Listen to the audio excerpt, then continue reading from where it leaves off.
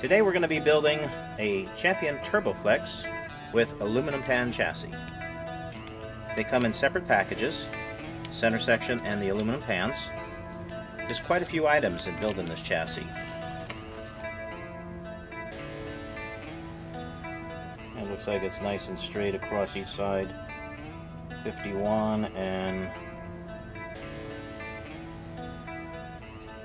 this one looks like it's about 3 thousandths difference. And you remeasure and it's 40, 49,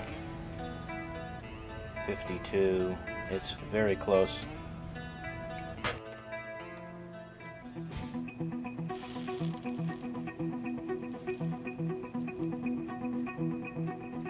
Want it one continuous flow.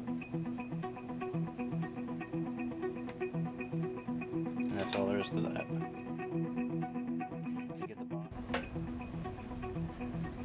And for the chassis oil light, you can see I'm really taking my time cleaning this, especially after you hit that acid flux.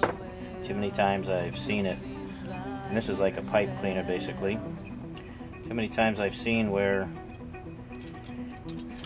it rusts the chassis. Flow some more through again.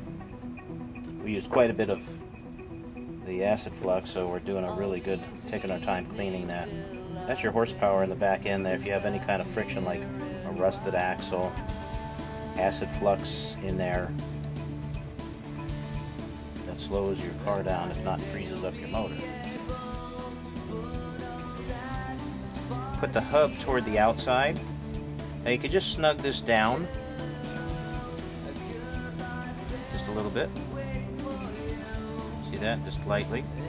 And what you can do when you do that, you can move the gear in and out. Now right now it's a little snug, but it's actually spinning pretty free. Basically you could turn that gear now in or out if you want a little bit more play. Makes it a lot easier this way instead of trying to get the feel by keep tightening it, loosening it, tightening it, loosening it. This here, you snug it down and you can move it back and forth. You can push it in, take it out. So another little tip on how to get your back end and then tighten it down. It's touching a little bit, so just grab a needle and those pliers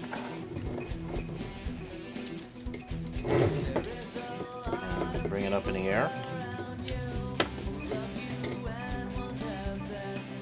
Or you can take your thumb and push both thumbs up in the air like that too. Now they're off the ground, going down the straightaway, and then if they hit the corners, you want them to hit, you could push them up or down, but that's where you want them to sit, because you're going to use your front also as it hits into the corner. And there you have it. One Champion TurboFlex with aluminum pan.